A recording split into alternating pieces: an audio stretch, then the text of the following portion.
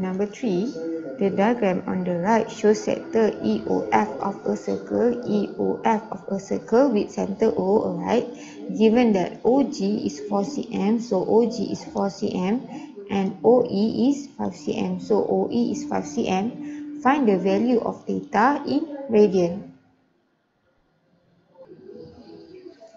So we see here in A, we have a right angle triangle, which we can use trigo lah. So we see here theta, so this is theta, so we know this is adjacent and this is hypotenuse. So the formula, so TOA, the one with A and H, is cos. So we know that cos theta is equal to, cos is equal to adjacent over hypotenuse 4 over 5. So theta is equal to cos inverse 4 over 5. So here we get 36 degree 52 minute. So this is in degree. So we know that degree to radian. So radian is smaller than degree. So we times 180 should be below. So pi over 180. So 36 52 times pi over 180. So pi is 3.142 over 180. We will get. So you see here in your calculator, you can directly key in 36 degree. So 36 degree 52 minute times. So you see here. So 3.142 divided by 180. So when you take place equal, you see you will get in degree and minute. So you just press the degree and minute back, and then you get 0.6435. So 0.6435, this one is radian. So we see here theta in radian is equal to 0.6435 radian.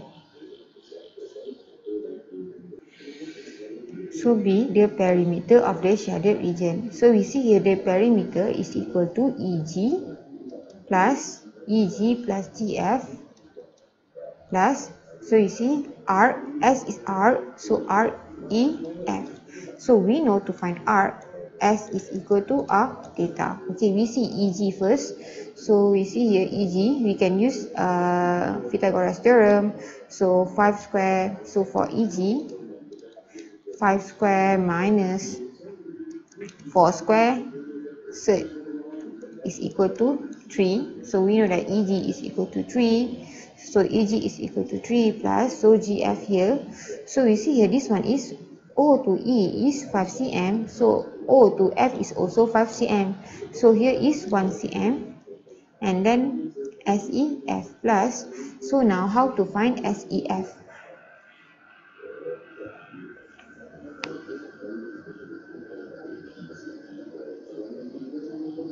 So we see here SEF, so SEF is equal to R theta, where R is radius and theta is degree. So we know that the radius is equal to 5 cm, and then the theta that we just calculate is 0.6435 radian, 0.6435 radian.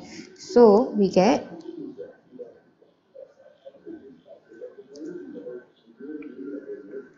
3.218 cm. So SEF is 3.218 cm.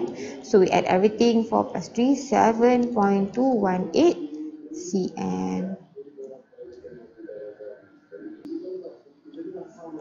So number 4, the diagram on the right shows two sectors. So we have OPQ and then we have ORS.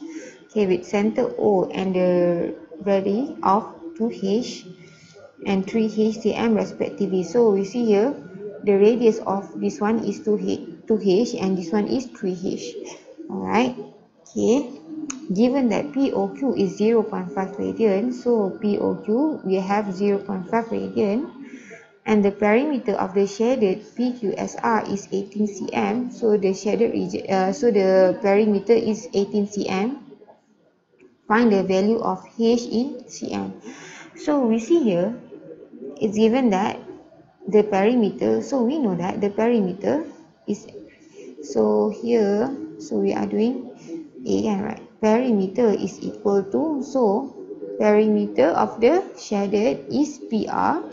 So here PR plus R of RS plus SQ plus, so here R of PQ. So R of PQ. So when we are talking about R, we know S is equal to R theta. So to calculate R, we need to have the radius and we need to have the radian.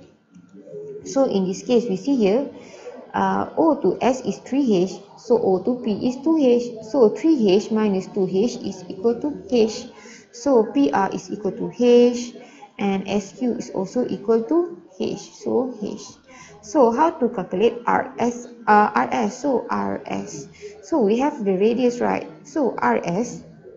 So here for the RS, from the center O to the R is 2H, so is 3H, so 3H, and then the radian is 0.5. So here you get 3 times 0.5 is 1.5H. So this one, the arc of RS is 1.5H plus, so the arc of PQ, as PQ is equal to, so the radius to the PQ, you see the radius is 2H, and then the radian is the same 0.5, so we get H. So this is H, and we know the perimeter is 18 cm. So we add everything, so 3H plus 1.5, 4.5H is equal to 18. So H is equal to,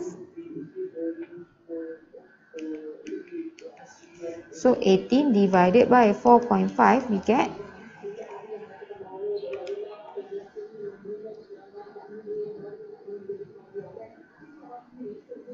4 cm.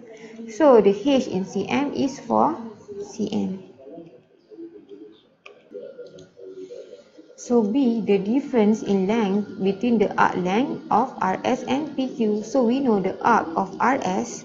So we calculate here, RS is 1.5H and the length arc of PQ is equal to H.